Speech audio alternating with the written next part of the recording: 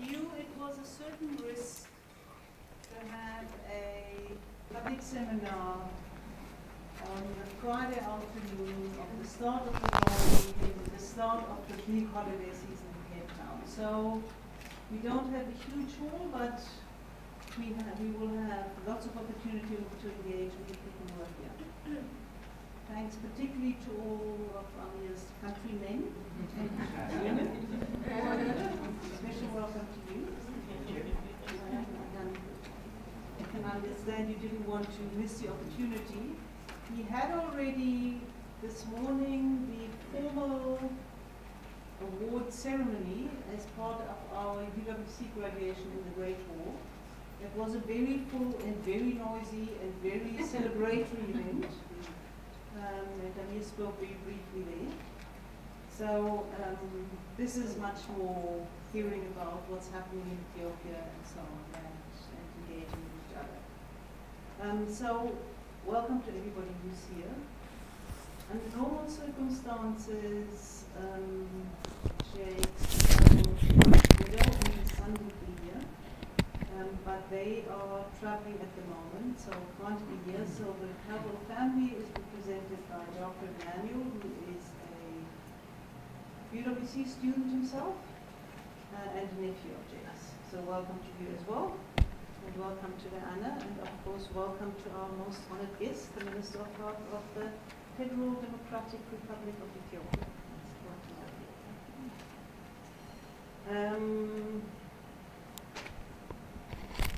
So what we're going to do is, this afternoon, we are going to have, I've asked Gerwel to speak briefly about, a little bit about Jake's Gerwel, who the reward is named after, why he's linked to public health. He was the rector of the university when the public health program was first established under David Sanders' leadership. And I joined him soon afterwards, and that's a very long time ago. As you can see from both of our slightly wrinkled faces. And then Diana from the Mauerberger Foundation won this award. We'll talk a little bit about why this award and what Mauerberger, what connection Mauerberger has with its helping the family. Please come in. And then we've asked Walter Kidan Amde to introduce Amir to us. Walter is firstly a countryman, although we now claim him as one of our own because he's been here a very long time. He's a staff member, has been working with me for many years, so very much part of the establishment of the School of Public Health. And very importantly, he coordinated the project that Amir was a student under, and the project he graduated from. So I thought it would be just right for him to introduce his compatriot. So that's what we'll do. So I'll start with Gerwel to talk a little bit about Jake's and what we do to public health. Thank you. Thank you. Can I stand behind the podium? You can stand behind the podium. I don't think I need the mic, but I just want to lean on you in case I faint. I don't. Can everybody hear me without the mic? Oh, do you need to do it? Okay.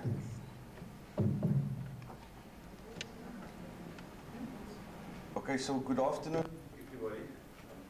Thank you, Uta. And I want to say thank you to the School of Public Health and the Mount Foundation for their support and their commitment to honoring my uncle.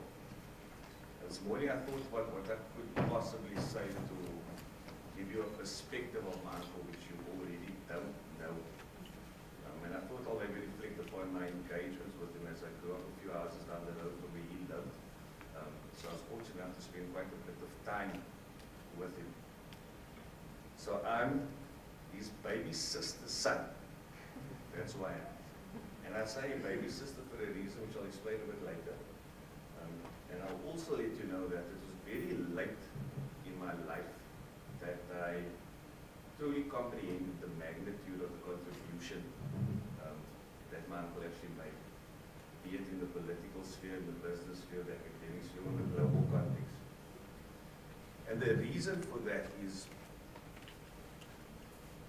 we never spoke about those things then. We just spoke about the human engagement, the interpersonal, how is life going. And the other day, my mommy called me and she said, you know what, I'm very sad about Uncle Jason, I'm very sad about the Nini and all the other siblings that passed on. But she said what she can say that she's very grateful for is the love that they felt. And that's a love that all the cousins felt with all our uncles and aunts. And why that's important for what I consider to be important for the School of Public Health. If I look at the vision and the purpose, we're moving towards a shift from a robotic type of behavior with our patients. There's the emotional context that we take into account when engaging with the health system. And what I've learned from Uncle Jakes is that we're human beings before anything else. He's always extended that interpersonal relationship, irrespective as to what it is you did, what your title was, or your contribution. He had a real organic systems thinking approach to his decision making.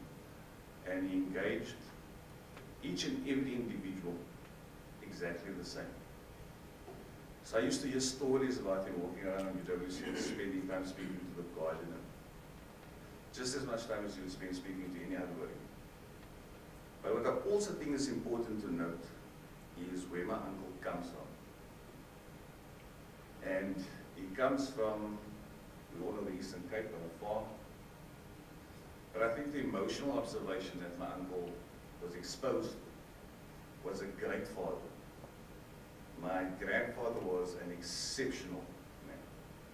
He had a clear vision in terms of where he wanted his children to be.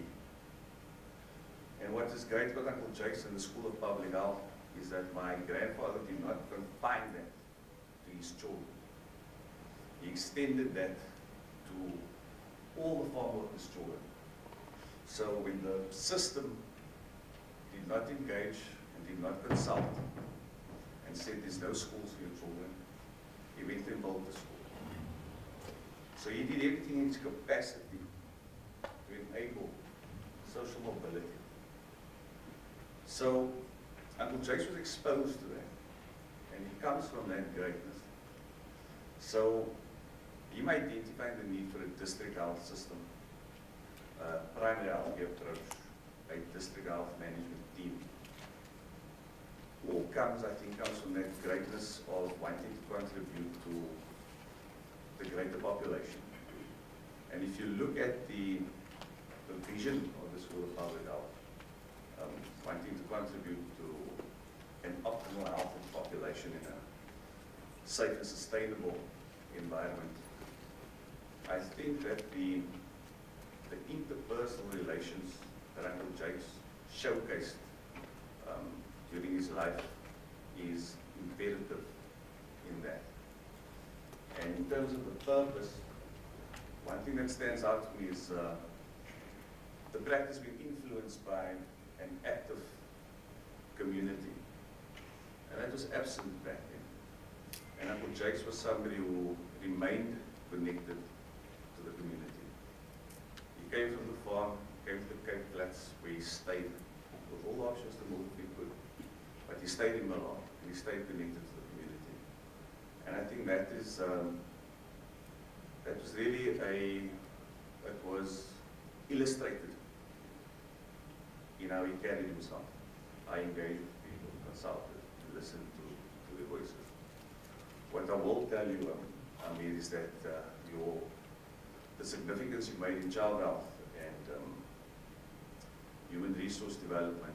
My uncle had a distinct love for children.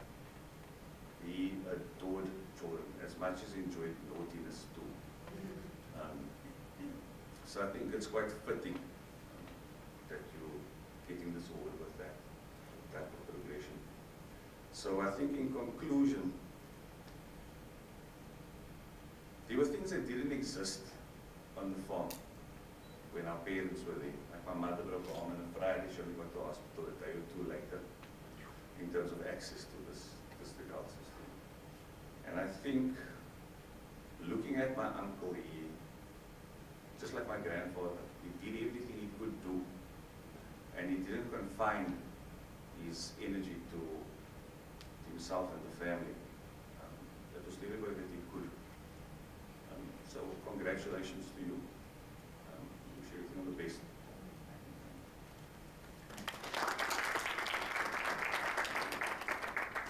Thanks a lot, John. It's nice to get an insight into the private person, which of course we don't have. It struck me as I was listening that probably one of the reasons why we would particularly approve today's awardee is that Jakes was also very much a can-do person. So when one listens to Amir, and I hope you'll hear some of that today, what's happening in Ethiopia at the moment is just breathtaking and in such stark contrast to what's not happening here.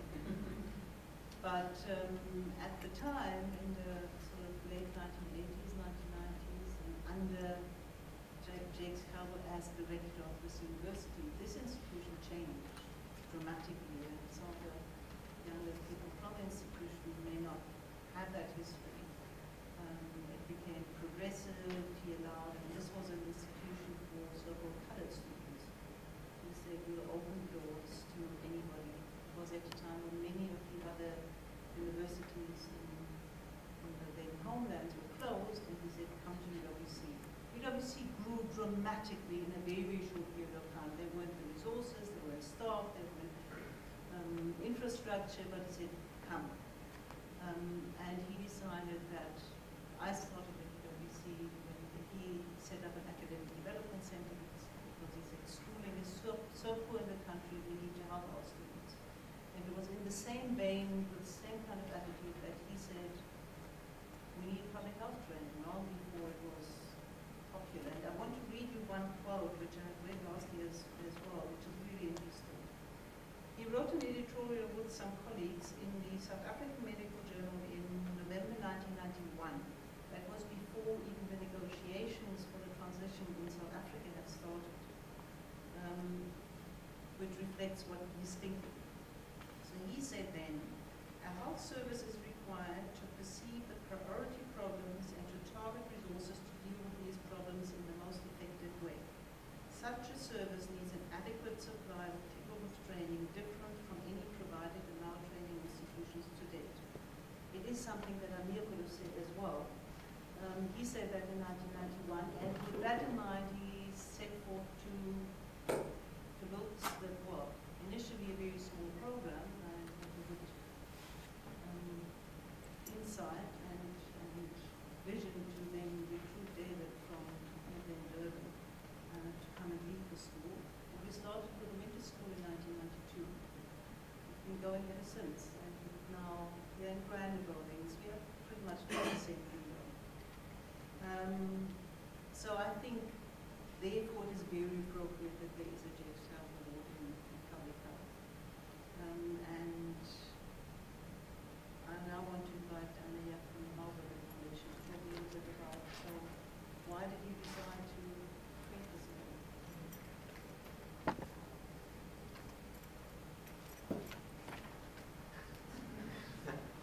The challenge is being short. Thank you. Oh, that's wonderful.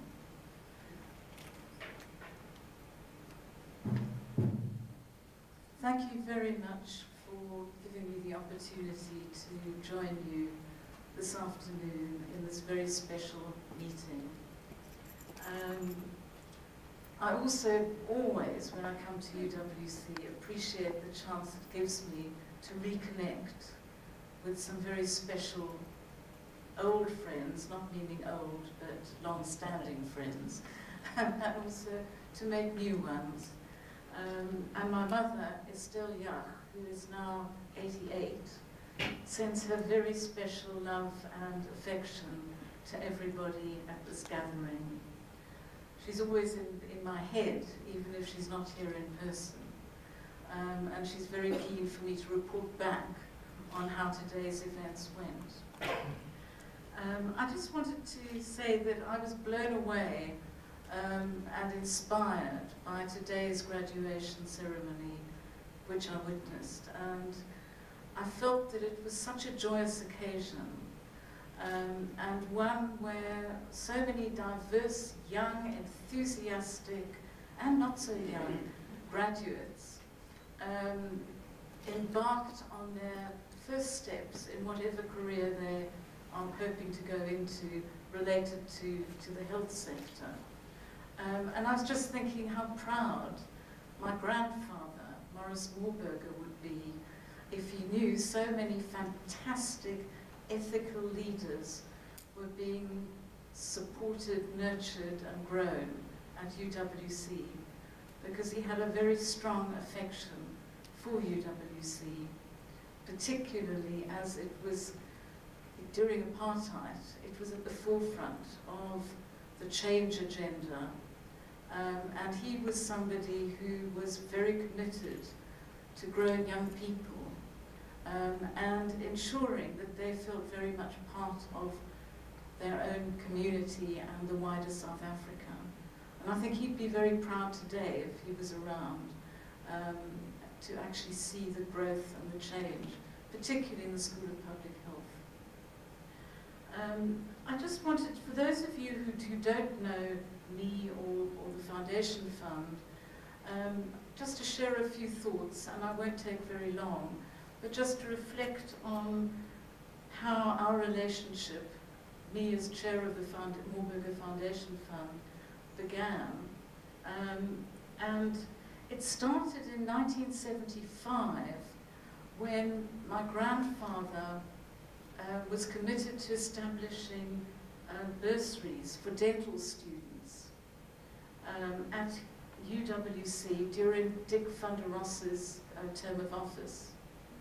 And over the years, our relationship broadened and strengthened with UWC when Jakes Gerwel became a director of the Warburger Foundation Fund. And he was instrumental in influencing us to actually broaden our horizons and particularly reflect on vision, the need for visionary leaders in healthcare.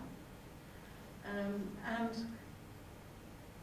at the time, when Jakes was rector of UWC, very few institutions of higher learning had a focus on schools of public health.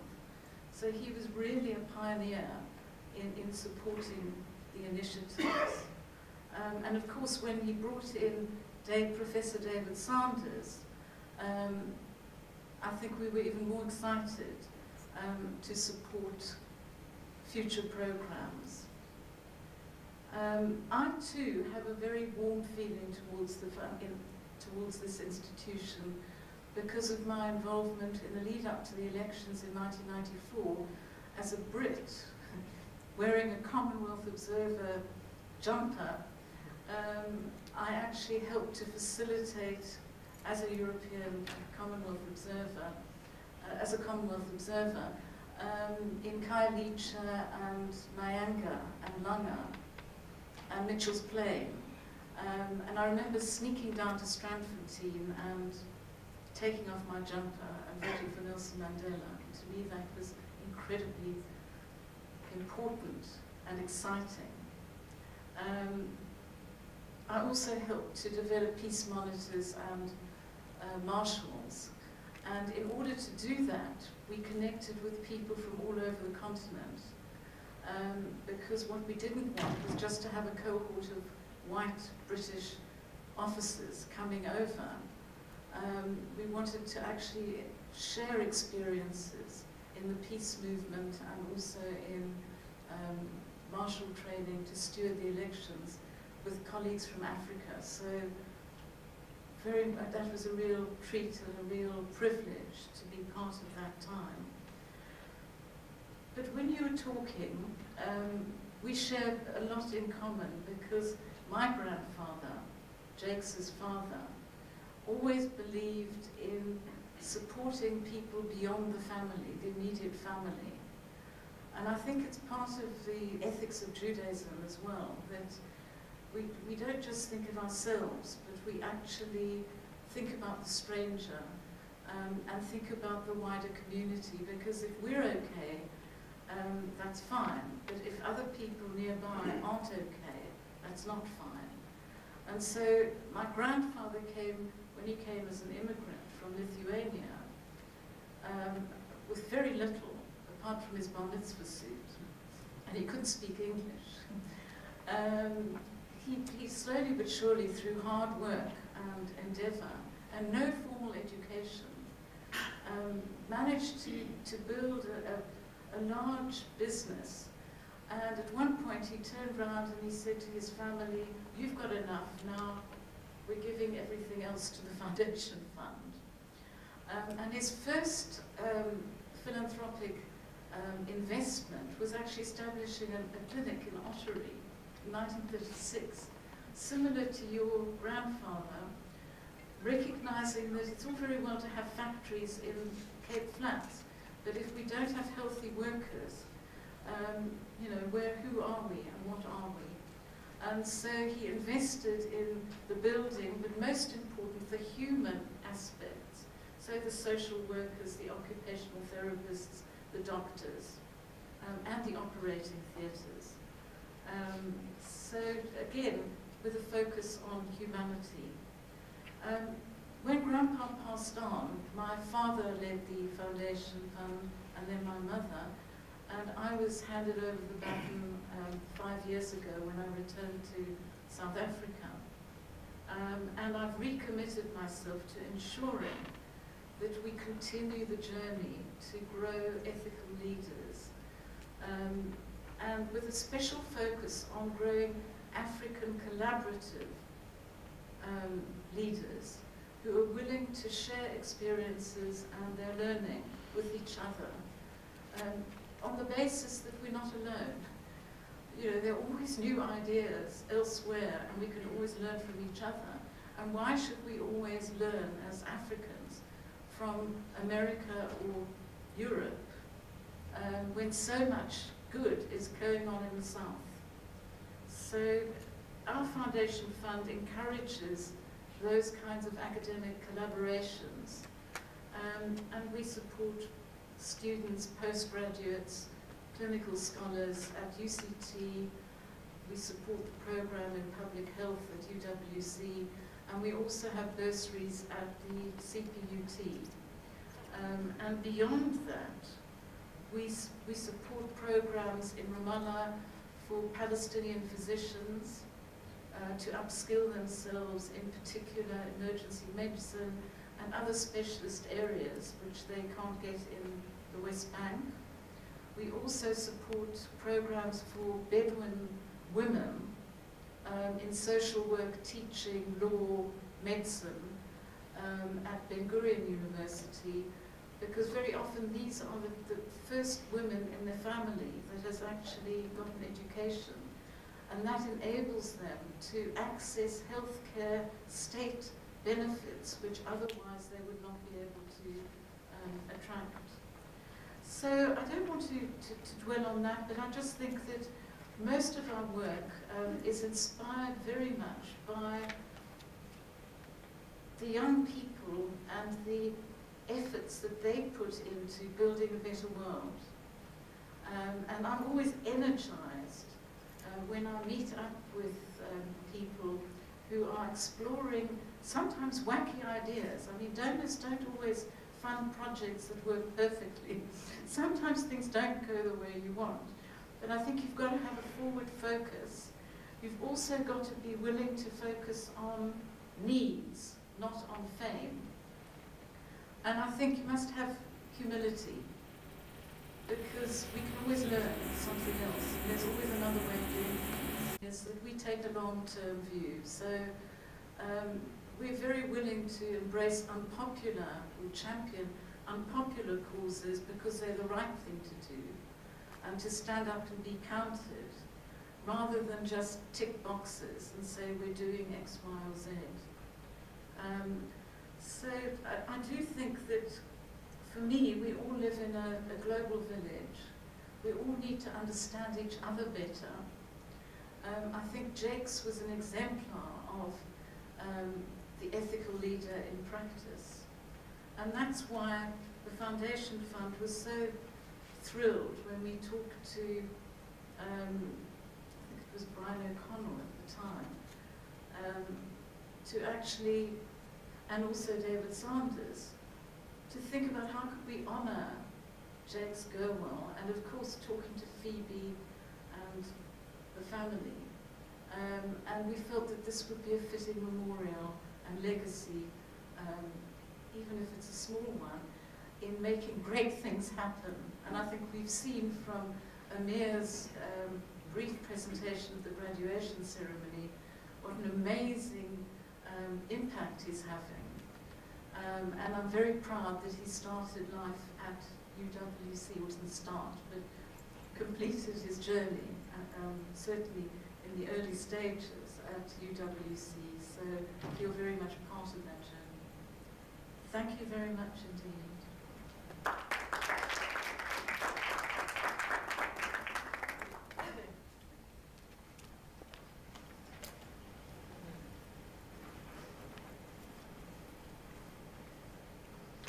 Thank you very much, everyone. Welcome. This is so exciting. Just thinking about the huge social media followership that the School of Public Health, Facebook or Twitter has.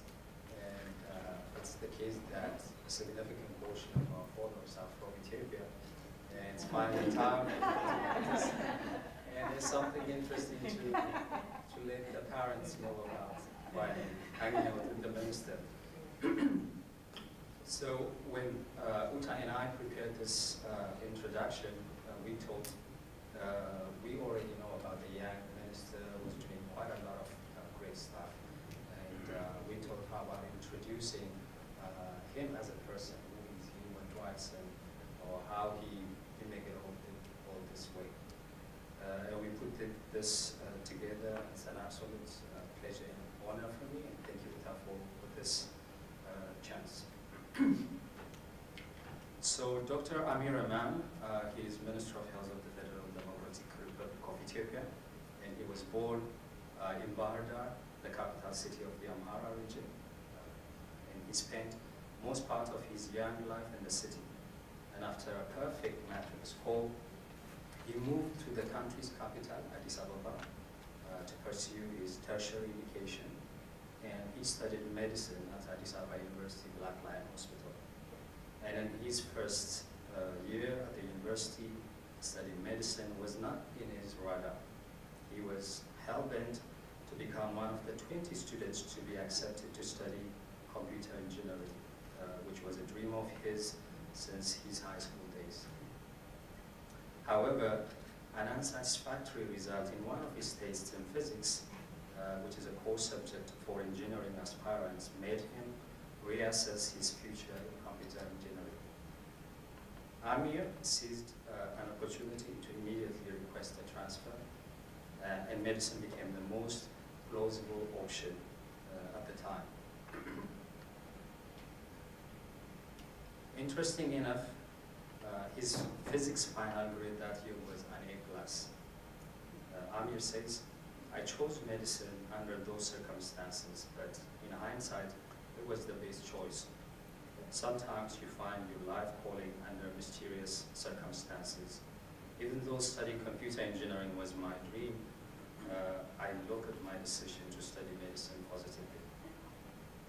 He considers his older brother, Said Aman, as his role model, and from him he learned love for reading, sense of optimism, and the importance of having a big picture perspective. Professionally, Amir considers Dr. Tedros Adhanom, who is the current Director General of World Health Organization, his primary role model. And he had the opportunity to work with Dr. Tedros when the latter was the country's health minister.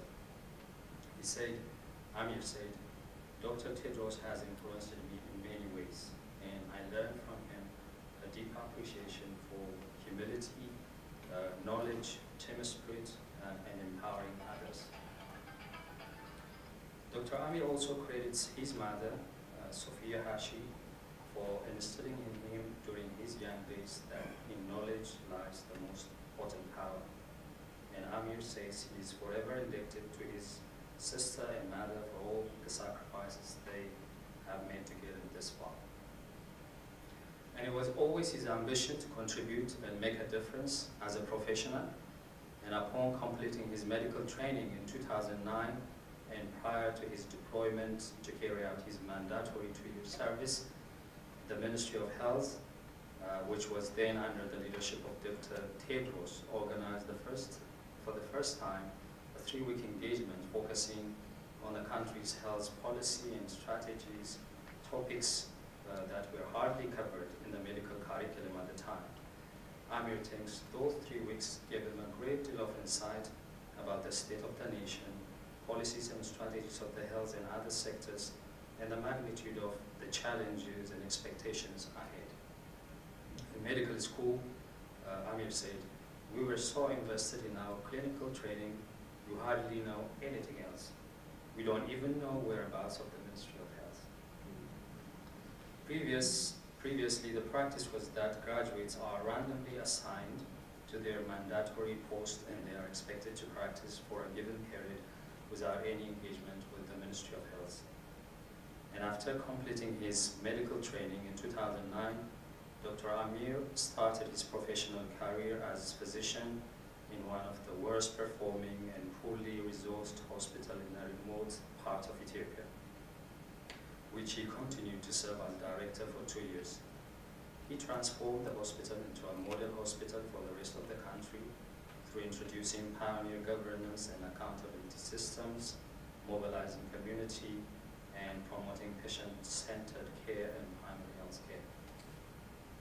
When Dr. Amir registered for a Master's of Public Health in 2011 at UWC, he was a young 25-year-old hospital director.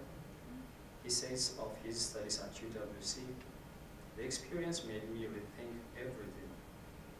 Through his studies and the research he did for a thesis on how to retain community health workers, Dr. Amir recognized he could have a far greater impact on health of all Ethiopians than he was achieving as a hospital director.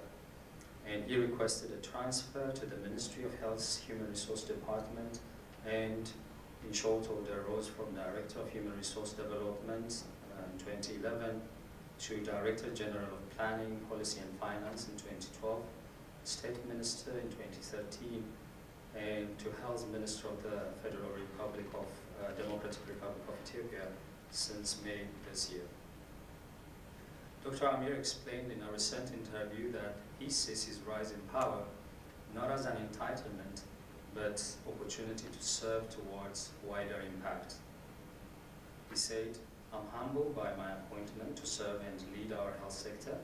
It's a call to duty to ensure the health of our people. Indeed, as the adage aptly states, health is wealth, because a healthy society is a productive society.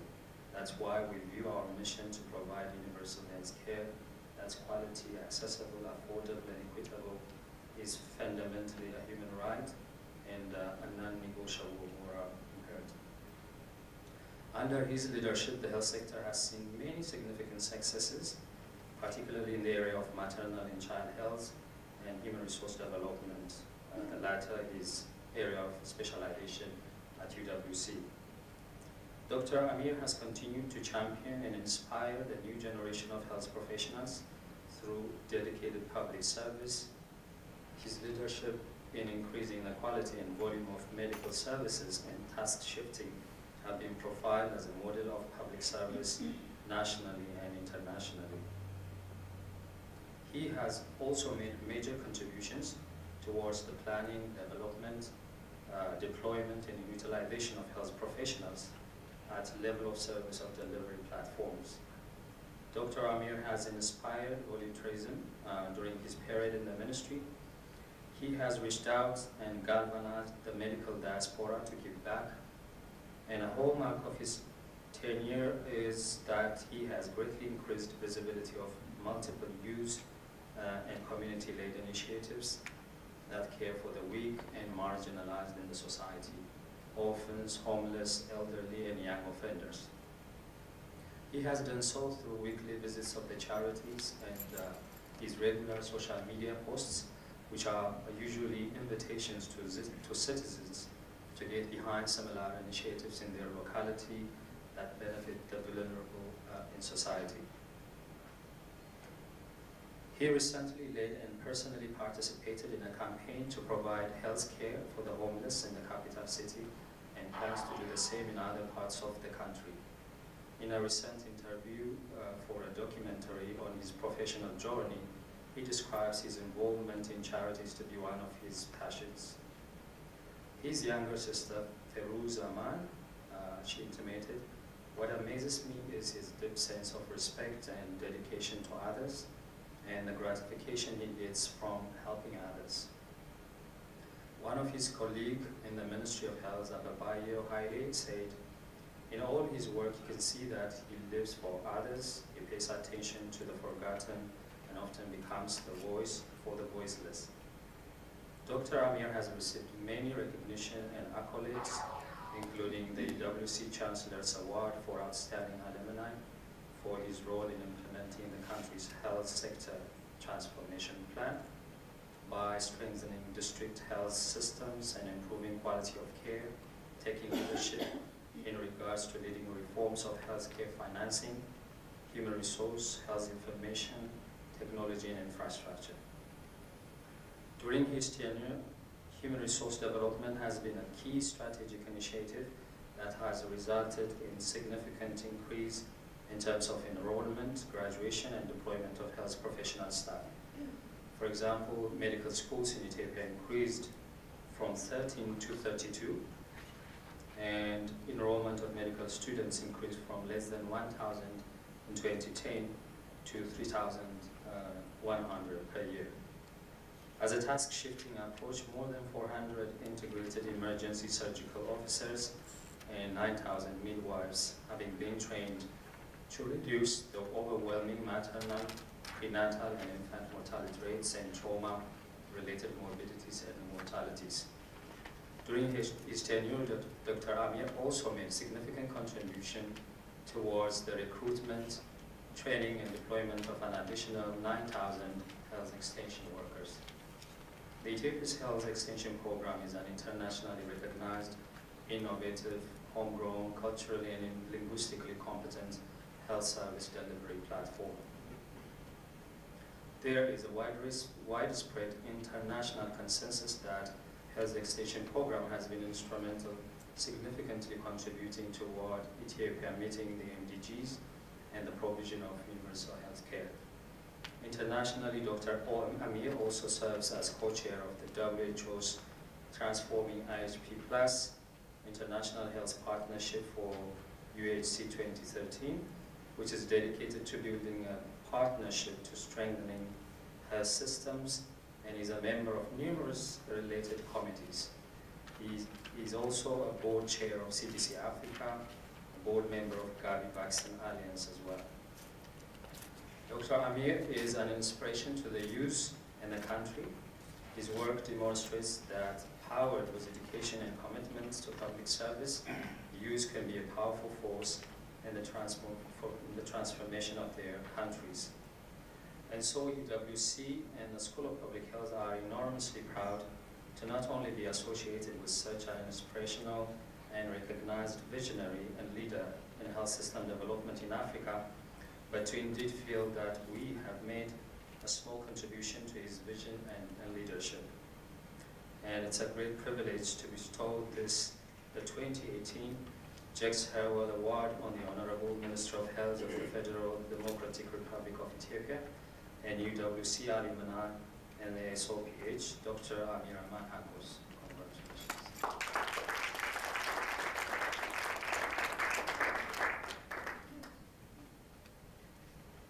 Thanks, Walden.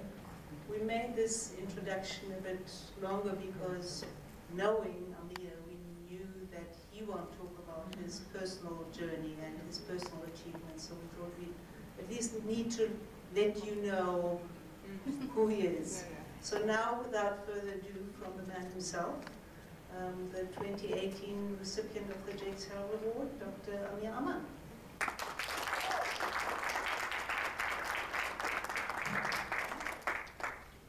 Good afternoon. Because we have many Ethiopian men and women, I can say that. Thank you, I'd like to thank School of Public Health, Jack's family and foundation for this important award and also for arranging this panel discussion. And Professor Uta and the World Day for organizing everything. And we have communicating for the last one year, almost 6 months. And I'm really sorry that I didn't make it on September. There was some incidents that's happening at that time that I should be home. And I would like to thank all of you for coming on this Friday afternoon. I have that very difficult time on Friday afternoon in South Africa, but thank you for coming. I'll be trying to be very brief on my presentations, focused on our journey for the last 20 years, starting from the emergency era in 1990 to up to now. So the outline is I'll talk a little bit about the country background, especially the social demographic backgrounds of the country, then how we make evidence-based decision-making, the planning process for the last 20 years. Then I'll talk about the emergency areas, and finally, how we are doing in the city area, especially for the last 3 years. The emergency area focused on from 1990 to 2015, so it's almost a 15 years journey, and the SDG area is the one that we are doing right now. Our health sector transformation plan at the SDG area is 3 years old, and we are still 2 years to achieve most of the targets that we set in. As a background, I know most of you know about Ethiopia, but just to give you a little bit glimpse of the topographic difference that we have. Around 60% of tall mountains, hills in Africa is found in Ethiopia. I know some of you are surprised to hear that. So we have the tallest mountain, Ocean, with 4,500 meters, and we also have the lowest depression in the world. That's 200 meters below sea level. We can see active volcano, the one that's here, on the northwest part of Ethiopia. So the topographic difference is very wide. We have the tallest mountain with 4,500 meters and the lowest with 200 meters below sea level. So you can imagine also the political significance of this variable topography in the country. We are not only diverse on topographically, but also on ethnic-based, we are very diverse. We have more than 80 language and ethnic groups. So I say 80, it's not 18. So you can imagine also how diverse we are on ethnicity and also religion and other spectrum of topography and social demographic aspect. And with a population of projection 99 million, we are doing census right now, so we are expecting 100+ million population. And more than 78%, it's around 78 million of the population are young, aged less than 35 years old. So you can say that ancient country with young population, a country with more than 3,000 years old history, with a population of 78 million less than 35 years old. So the topography, the demographic, the social demographic transition is taking long, but still 78% of our population is young. So we have to really focus on demographic dividend and other aspects of social aspect. And as a government, we follow federal parliament system. We have 9 regions and 2 city administration. The economy still, we are low-income countries. We are aspire to reach low-middle-income countries by 2025 with a total GDP of $80.6 billion. It was $8 billion 16 years back. We just beat Kenya last year on GDP, and we become the largest GDP in East Africa. Per capita is low because we are double the population of Kenya, but the Kenya GDP is 79 billion. In Ethiopia, it's 8 billion just last year. On health, still we are on triple disease burden. I can say that we achieved and we did a lot on preventing non-communicable diseases. You can see that the sharp fall of the communicable disease from here to there. And interesting things happened at 2006 that the communicable disease, the non-communicable disease beats communicable disease on the top high morbidity and mortality in the country. So we did one study on non-communicable disease and injury. In 2016, 52% of cause of mortality in Ethiopia right now is because of non-communicable disease and injury. And 70% of the morbidity is also due to non-communicable disease and injury. So we are focusing on communicable disease, but we really have to rethink and redesign how we can also tackle the communicable, non-communicable disease and also injuries for the future. That's why we initiated Car-Free Day just last week, so that people have an advocacy and to know about how they can beat non-communicable disease. And we made all screening free at that time for diabetics, hypertension, and also mammography for breast cancer and others, so that we can promote healthy life for non-communicable disease in the country. The evidence-based decision-making process, we have a health policy that's around developed 21 years back, and we are trying to develop a new one. But our health policy is the one that's the center and core for all strategies that we developed for the last 20 years. From our health policy, we have developed 20 years health sector development plan at the time of MDG, and visioning exercise at the time of SDG right now. And from health sector development plan, we disaggregate into 5 years health sector development plan, 1, 2, 3, 4, for every 5 years for the last 20 years until 2050. And on 2016, we developed Health Sector Transformation Plan 1. It's on SDG area. It's a new plan that we are implementing right now. That's 3 years old. It's still we have 2 years to go. So that's how we do our yearly plan based on the Health Sector Development Plan earlier and the Health Sector Transformation Plan right now. And the whole planning process, we follow one plan, one budget, one report based on the IHP compact and the IHP advocacy. And we call it top-down to bottom-up approach. As a ministerial level, we develop some kind of core plans, and we'll just send to the lowest administration unit, we call it district, Warada. And we can also do some kind of comprehensive plan from bottom-up approach. So it's just like top-down and bottom-up approach of planning. And on one budget, I think I can say that from Africa, it's one of the successful one budget programs that we have. We have 3 kind of channels for the budget. Channel 1 is the government, the tax paid, the tax that we collected from the people, that's channel 1. And it's directly aligned with the government health plan. And channel 2 is the one that donors are put into the ministry. And we have one basket fund, we call it MDG Pool Fund earlier, and now it's SDG Pool Fund. It was started at the time of Dr. Tedros, and there was only one government partners, defeat at that time of the establishment. It was only $10 million per year at that time. Now we have 11 partners, and the total amount of money per year reached $120 million. And this year it's $160 million. So that's directly aligned with the government financial systems. There's no independent report, there's no independent audit. It's directly aligned with the country, one budget, one report systems. And the reporting system we were using health management information system. Now we roll out to district health information systems too, and almost roll out all over the country. So one plan, one budget, one report is really working in the country. Still we have challenges, but I can say that it's in much better shape than we were 10 years back. There were a lot of parallel systems. Every partners will come and they'll just give you their own specific area, vertical programs, vertical audit, vertical information system. And our health extension workers was very overwhelmed because they have to report, like more than they work, they spend much time on reporting and developing a report for that aspect. And now we managed to that. We have one plan, one budget, and one report all over the nation. And when we do this decision making, we have different kinds of forum. Executive committee is the one that the ministers and the agency directors are meet every 2 weeks so that they can set the tone for the whole country's priorities and also to discuss about the performance. And we have joint steering committee. That's, this forum is with regions. We have 9 regions and 2 city administration. So the head of the regional health bureau, heads of each region and city administration will sit with us every 2 months to discuss about our achievement and also challenges and the way forward. And we have joint consultative forum with all all partners, development partners, so that we can meet every quarter to set the tone for the whole country priorities and other technical meetings.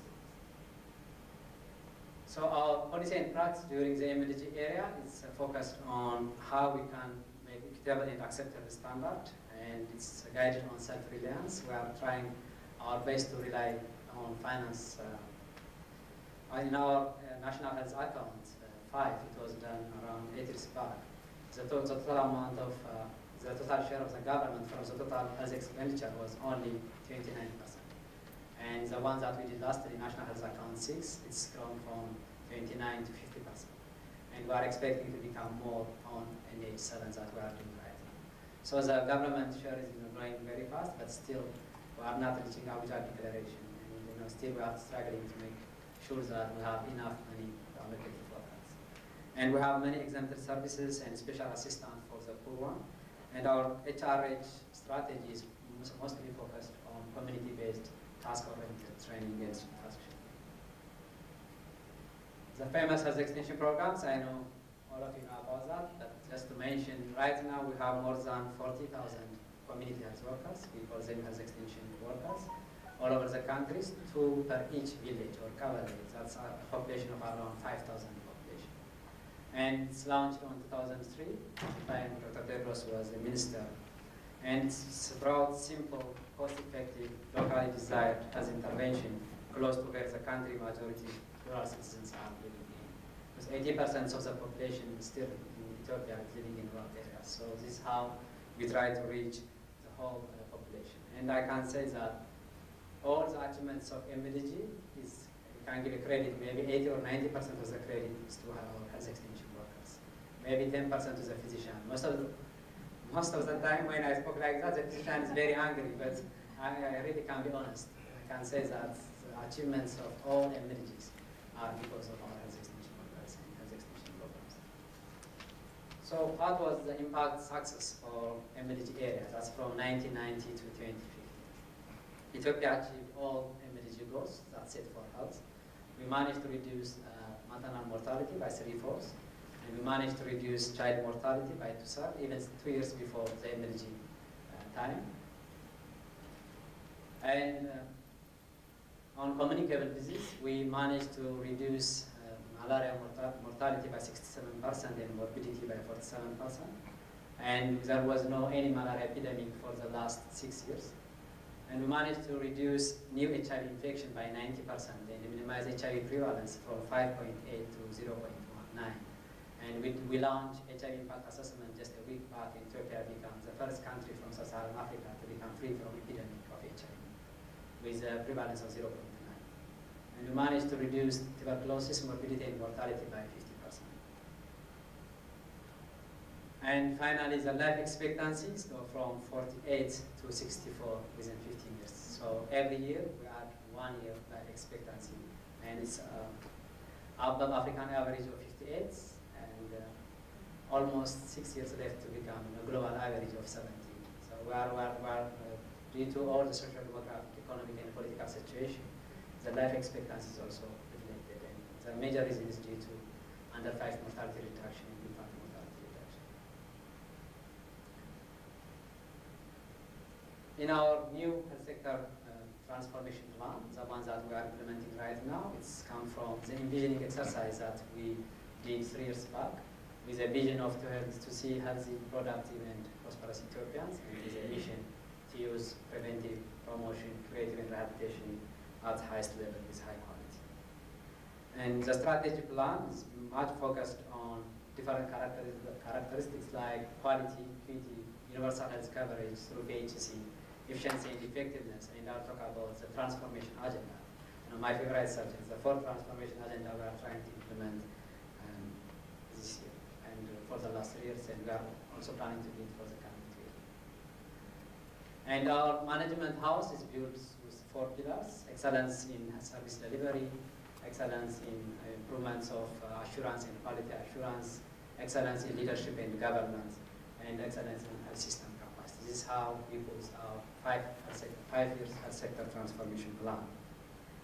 It's a little bit messy, but this is how our 15 strategic objectives are set in, and it's based on the 4 perspectives of balanced scorecard, We have capacity building perspective, internal process perspective, finance and community perspective. So we have 15 strategic objectives. The final one is to see improved health status of our community. So we have targets for each strategic objectives, and that's directly aligned with SDG targets and to achieve UHC, so UHC. From 15 strategic objectives, we chose 4 the most important one, and we call them transformation agenda, health sector transformation agenda. The ones that we want to see after 5 years of the implementation time of health sector transformation plan, we really want to transform these 4 important targets. The first one is quality and equity. The second one, information revolution. Third, Warada transformation. And finally, how we can make our health professional compassionate, caring, and respectful to the patient. The quality and equity, by inspiring by Hans Rosling, we try to do some kinds of the same kind of statistical assessment as for different regions in Ethiopia. We have 4 regions, pastoralist and 4 agrarian in Ethiopia and Sudan. And the difference between the pastoralist and the agrarian region is 30 years, 30. So our pastoralist region, any children who are born in pastoralist region have the same kinds of services that 30 years before the agrarian children are getting. So you can see the inequalities, differences that's happening in the countries. There's a 30 years difference in indicators, health service, and other targets too. So we really want to minimize that gaps. And that's why we put equity is one of the priority transformation agenda for the sector. And quality is obvious reasons. Even though we have done so much on increasing access, still the quality is very minimal. So we are trying to minimize that gap by implementing different kind of quality improvement and equity improvement plans. The second one is information revolution. One of the big challenges, though we align all informations from top to down, still we are challenging with inaccurate, I can be honest with you, false reports. It's very tough. All the reports that we get in from administration data compared with any kind of census or any kind of survey, the difference is more than 80%. So it's very tough to decide based on the data that we are getting. So we really want to transform and revolutionize the whole information system in the country. So most of the time, our health professionals, they collect data for the purpose of reporting, not to do evidence-based decision-making at the site of foundation. So we want to change that attitude. It's very tough. So the first plan that we are trying to implement for the last 3 years, and we'll continue to do that, is data use culture. It's very tough. Still we are struggling. We are trying to study why false report or reporting false data is not as painful as as a mother was dying because of that decision making, as the children or any citizens of Ethiopia. So we are trying to use different kind of study, anthropological, sociology, other study.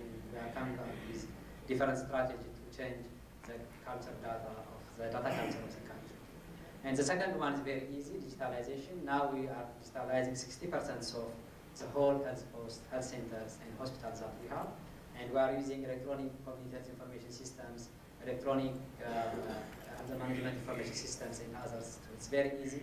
We just pay to the state-owned Ethio Telecom and they just did everything, because if you can pay, it's very easy one. And the hardest one is how we can make data is culture. In fact, digitalization might be bad even from the manual one. If you digitalize the whole country without changing the culture, you'll get false report very fast and you decide very fast, and it might be more dangerous than using manual data systems. And the last one is how we can strengthen the governance systems of the information revolution.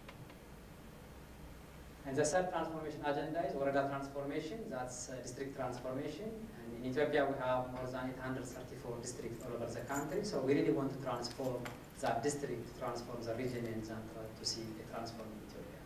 And it has 3 major areas. We are working on to have a highly effective primary health care units. The primary health care unit in our setup is like 5 health posts, 1 health center, 5 health center, 25 health posts, and 1 district hospital. We call it that highly primary health care unit. So we really want to do more to have highly performing primary health care unit. We have health insurance, community-based health insurance scheme.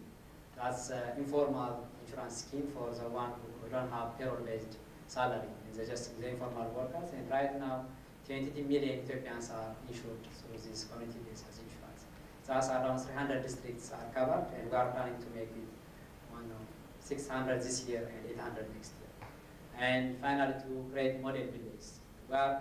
We invested a lot for the last 15 years to create model households. Now it's a time to shift to model villages. We can't keep on going making model household and then they'll go back after 2-3 years and go back into form. So we really want to graduate the whole model village in this period. Finally, how we can link the whole process with SDG plans and universal health coverage. So through envisioning exercise, now we are revising the health policy. It's almost finalizing, and the health policy, the health sector transformation plan is derived from the envisioning exercise and the health policy that will help us to achieve the whole UHCs in all 3 dimensions of its boxes. And we are also revising our essential health service package, and it will be finalized within 8 months. So by doing all the things that I mentioned, we are optimistic and we are hoping that we will achieve all SDG goals within the time frame that's targeted. And thank you for listening.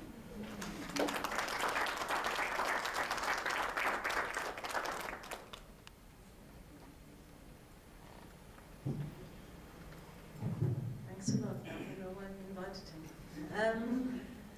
I think we will have a bit of time for some question and answers. I'm sure there are lots of questions, and certainly I would like you, for example, to talk a little bit more about the model households, because that's not necessarily something that we understand very well in South Africa. But I just wanted to mention one thing very briefly. You mentioned it in passing.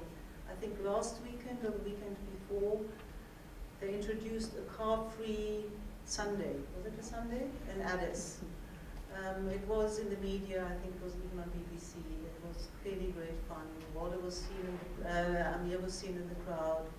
And he told me yesterday that now, sometime soon, they will extend that to 25 cities in Ethiopia, and they will make it a monthly occurrence. So, and at the same time, they will then also start talking about carbon footprint and these kinds of things. So, intersector action. So that's the kind of thing that, even in a very simple way, the things that actually move things along in Ethiopia.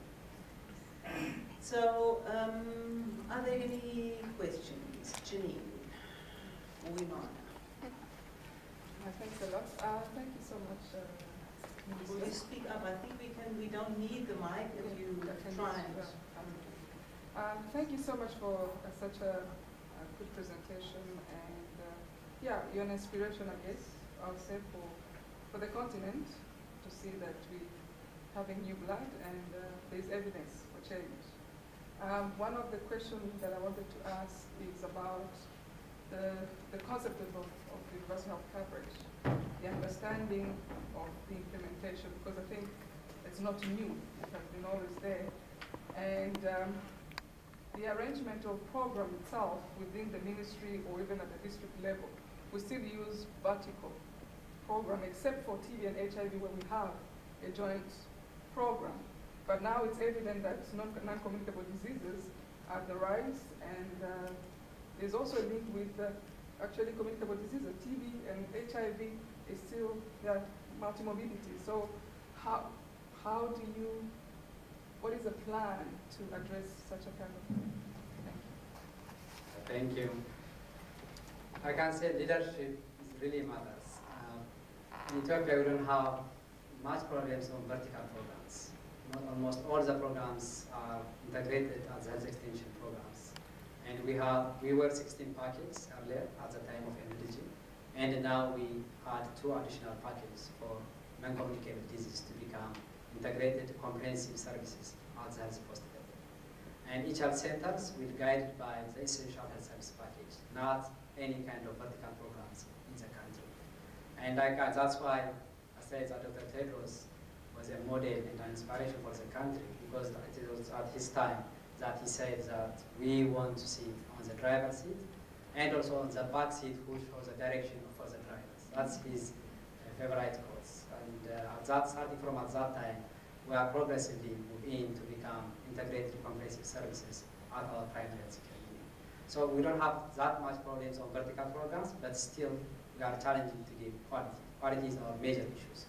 Quality health services, quality drugs, quality medical equipment, quality of buildings, quality of our health professionals is a big challenge to go to universal health coverage through the HC. So that's what we make quality as one of the major transformation agenda. And we established one institute in Addis. It's called International Primary Care Institute. And David Sanders is a member of board.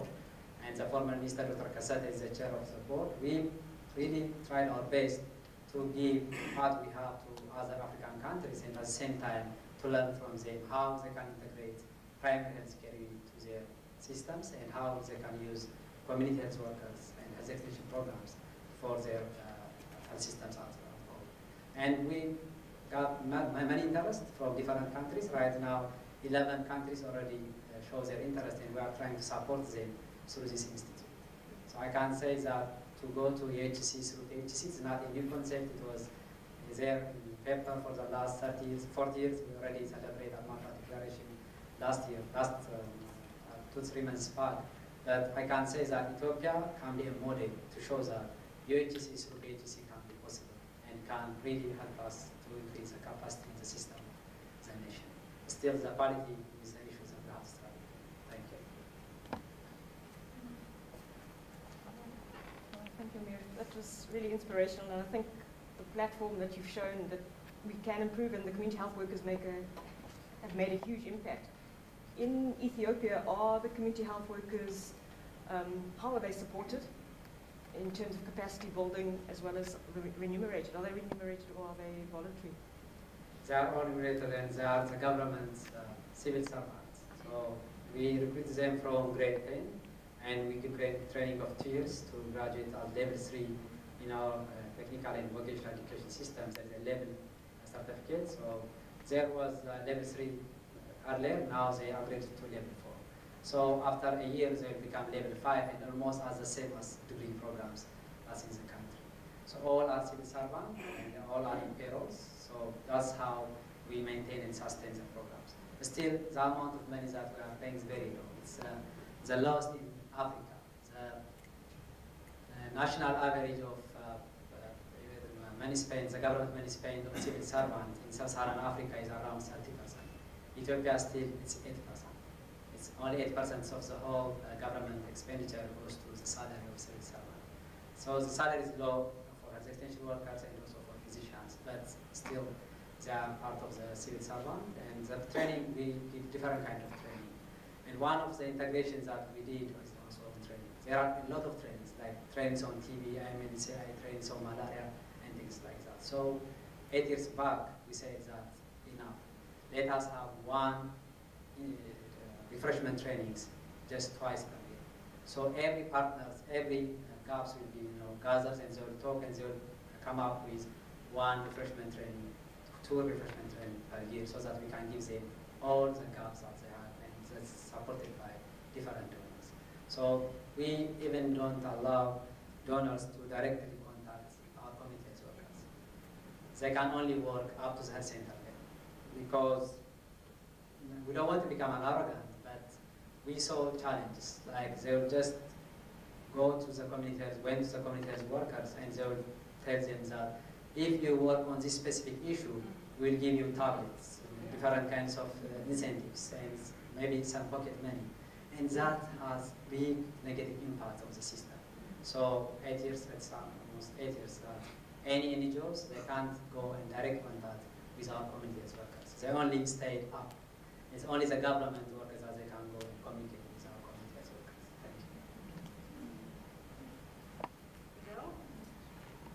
Thank you. Thank you, sir, for the very inspiring presentation. I quickly browsed through the documents, this health sector transformation plan, and I found more than 10 times about accountability, improving accountability and transparency, but also reducing avoidable inequality. Can you comment on that, please? Yes, to increase accountability of the country, we come up with one innovative idea. We call it community scorecard. This community scorecard is implemented in 300 districts. It's around 30 to 40% of the whole districts that we have. On community scorecard, the communities will evaluate each health post, each health centers, and each district hospitals in monthly manner. We have one big move, second to the health extension programs, we develop health development army.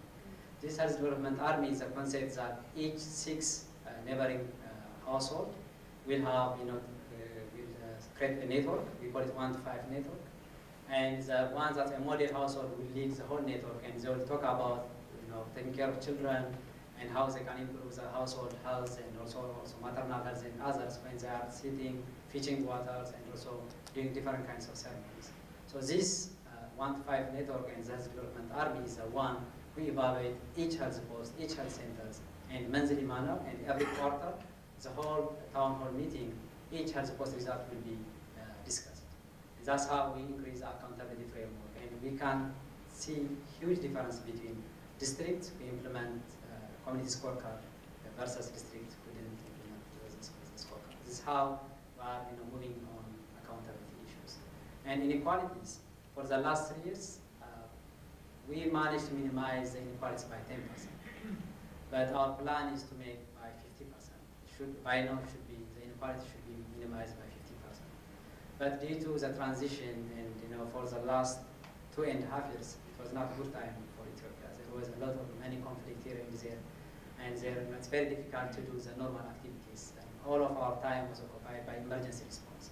So that's the main reason, but we can't just sit down and say that we have a reason and will not achieve this target. So that's why for the coming 1 year and a half, 1 year and 6 months, we really work very hard to compensate what we missed for the last 3 years and to achieve this 50% difference, minimizing the inequalities between pastoralist and agrarian, cities and rural, and between the service utilization between men and women. So there are different kinds of inequalities that we already managed in and working on to minimize that. Thank you. My question actually leads to what it was just answered now. I just want to, we all know that corruption has always been one of the obstacles impacting health system. In Ethiopia, what is the case, or how is corruption level in Ethiopia, and how is it impacting on health system, and what are you doing about that? As always, we are living in Africa, so corruption is everywhere, and I can't say that they are not different from the world, but still, it's not as big challenge, especially in health sectors, especially on financial values. We didn't see up to now big corruptions from the financial perspective, but still we have corruption on counterfeit drugs. We have corruption on health workers that they use much of their time to work on private clinics than working in the government sector. We have still corruption on low standard building of health facilities. We are still struggling with corruption of different dimensions. Even though we didn't have much grand corruption on financial monetary value, we're still trying to tackle different kinds of corruption all over the country. So that's still a challenge, and there are different mechanisms that the government try to minimize the corruption. And our new Prime Minister, he always says that unless otherwise we change our attitude about the anti-corruption, we have anti-corruption organization. He always says that we have to change the name. We don't have anti-disease ministry, we have health ministry. We don't have anti-literate ministry, we have education ministry. So we don't have to wait for people to become illiterate. We will teach them before they become illiterate. We will not wait people to become disease and ill. We just want to help them to prevent some issues. So even the name, anti-corruption, is the one that we have to wait until the corruption is happening, and we'll work on to minimize the corruption. So he has such kinds of views so that we can work on our uses, our children, to minimize corruption. And I'm hoping that it becomes inspirational to change the whole corruption system in Africa and as well. Amir, I'm wondering whether, since we have you here, and it's a unique opportunity, whether you will spend 2-3 minutes to talk to us about what's going on right now, about we don't get a huge amount of information in South Africa. Al Jazeera and so on has bits and pieces, but I think it would be really great to just hear in a nutshell what this is about, what's the new Prime Minister's vision, what are the key challenges. Okay, thank you. His biggest vision for the coming 2 years, I can say it's 2 years, is to establish the United State of Horn of Africa. So he's planning to add Somalia, Djibouti, Ethiopia, and Eritrea, and to establish one United States of Horn of Africa. That's his vision, that's his inspiration, that's what he really tried to do. So that's why we had no war, no peace zone with Eritrea of 22 decades.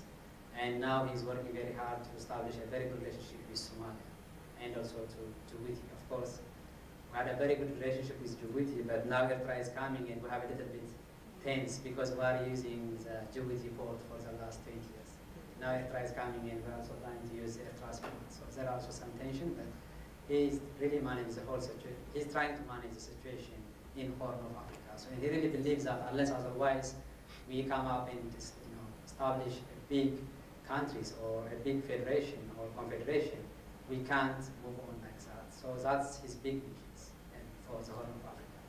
Inside for the country, he really envisioned to have democratic transitions in Ethiopia. It might be our first time to have a transition without, with civil war.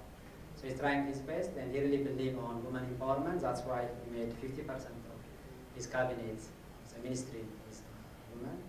And also our president, for the first time, we have women president right now, and women defense minister. It might be the first in Africa.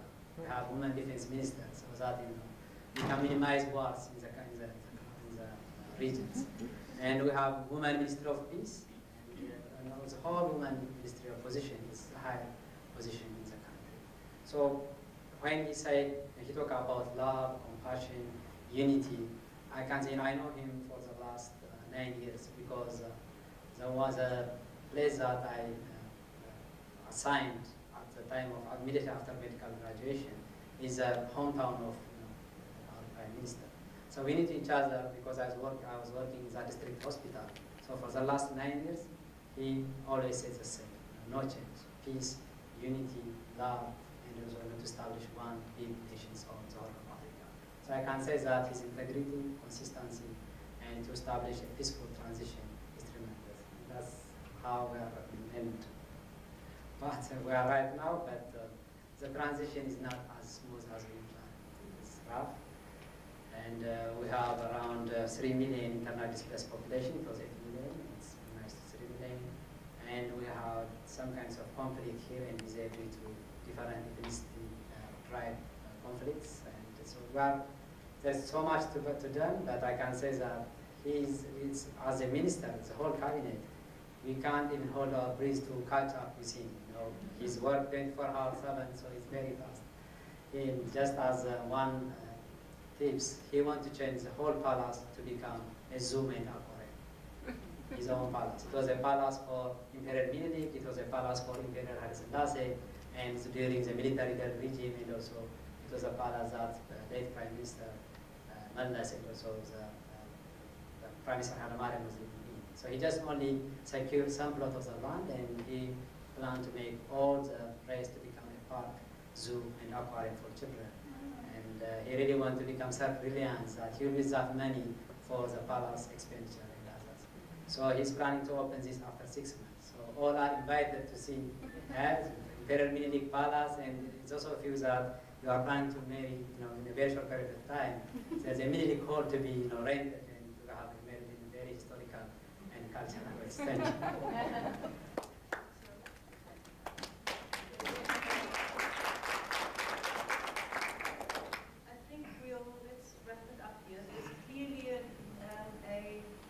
Watch this space kind of going on. I mean, clearly things are moving fast in Ethiopia and really exciting relations.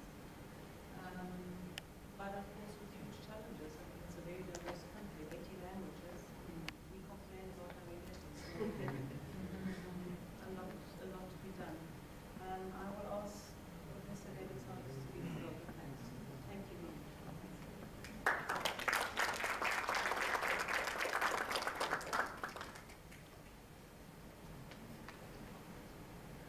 So it's really my my privilege and honor to give a vote of thanks. You know, at UWC, Diana, we've had many outstanding students and graduates, and there are many now who have long bypassed me and have become very prominent on the world stage. And as Amir mentioned, I'm a member of a board, board of an Institute of International Primary Healthcare, and so he is very much my boss. So I'm not going to add anything except to say that the last board meeting was deliberately held in one of the regions, in Tigray. And I believe that's also an area where there are quite a lot of displaced people at the moment.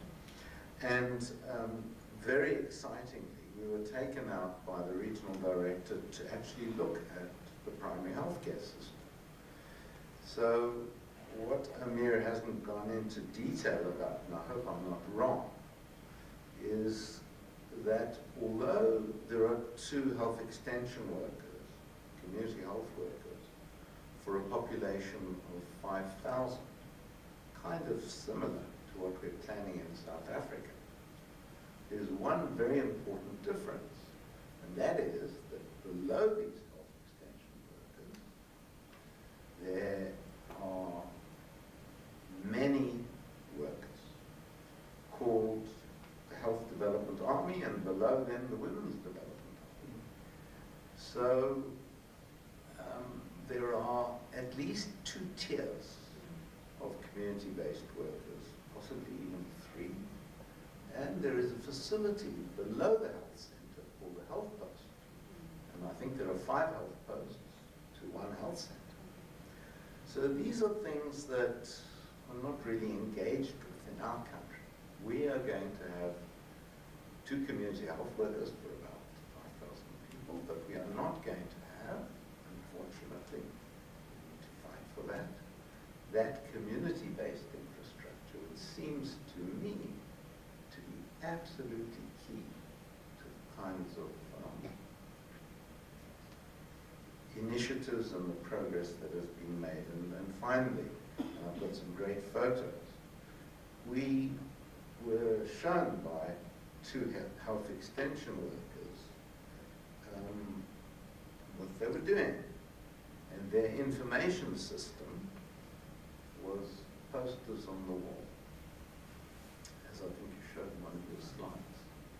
And they knew exactly what was going on in every single household they were covering. So, we have computer-based systems in South Africa, but I don't think that we have the knowledge and the outreach and the connection to the community that seems to me to be absolutely central. So, it's quite inspirational. Thank you very much for giving us a glimpse. I hope you can encourage our health minister and some of the senior policymakers to spend just a few days in Tigray, because I think they don't know what they don't know.